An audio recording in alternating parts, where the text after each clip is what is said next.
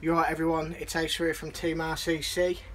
Just thought I'd do a quick review, not so much a review, more of my opinion on the 0.65 precise elastic.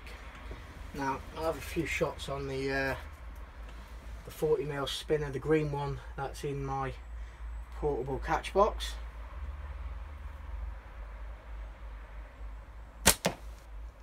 Now at first feel with this elastic, it's quite a tough draw for 0.65.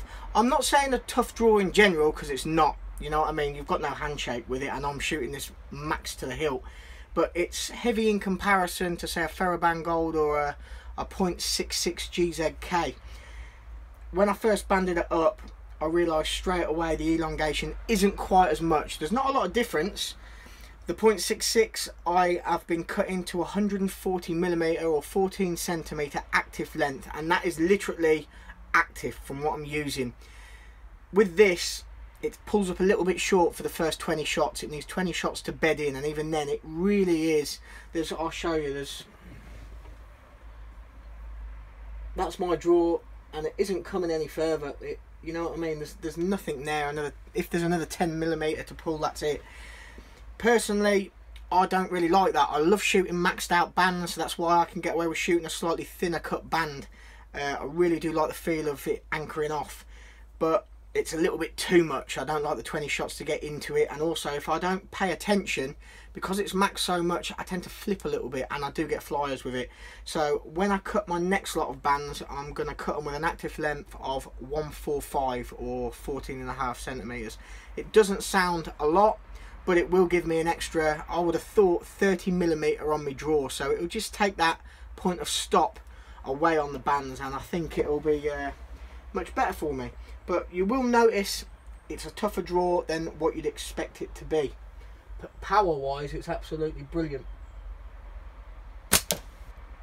It really does pack a punch. No trouble killing with this taper. My active taper on this is around the 23 to 17 mark. It might be a touch under 23, but definitely 17. It could be 22.5.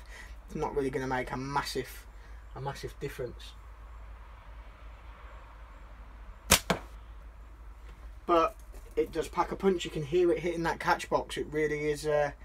It's a strong band.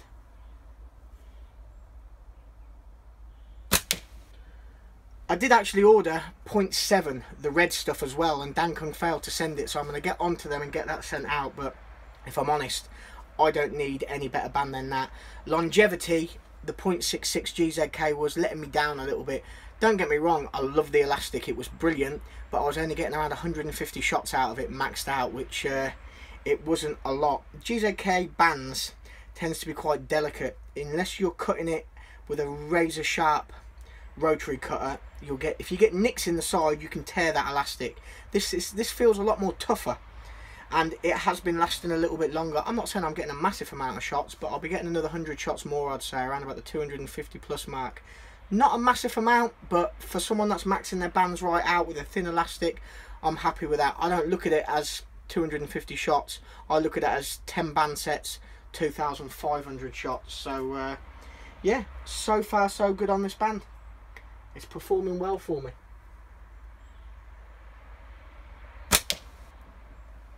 I hope that's been informative.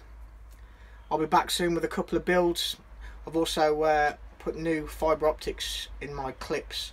We've got green, yellow, orange and red. They work really well. They're also 2mm as opposed to the 1.5mm that I was using. But yeah, I'm shooting alright with this elastic. It's working well for me. Give it a try. Cheers all. Thanks for watching.